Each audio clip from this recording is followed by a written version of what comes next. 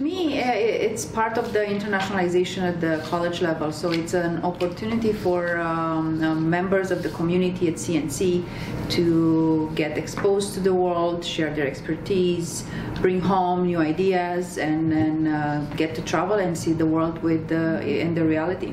So when we started, we were struggling to find partners, and you just call around and you ask people to accept you being their partner. So we are at the point that we created some friendships, and we know about other colleges.